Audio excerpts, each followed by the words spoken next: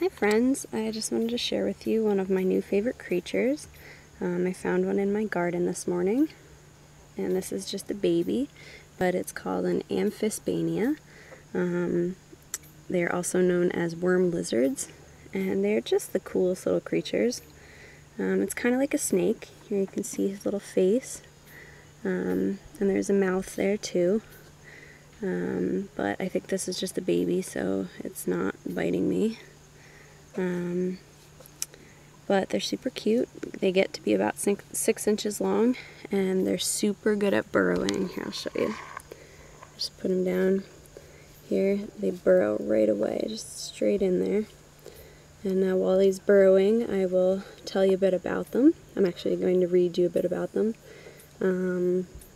It's a suborder of usually legless squamates, closely related to lizards and snakes, comprising over 130 existent species. As many species possess a pink body coloration and scales arranged in rings, they have a superficial resemblance to earthworms, which is true because I totally thought this was a worm when I found it in my garden this morning, but it is not. They are very poorly understood due to their burrowing lifestyle and general rarity. Most species are found in Africa and South America, with a few in other parts of the world. Little is known of them outside of their anatomy, and even that is difficult to study due to the mechanics of dissecting something so small.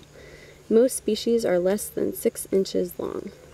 And yeah, so that's just a little science lesson for you. And I think he's almost in there. Just burrowing. They're so good at burrowing. Yeah. There you go. Bye.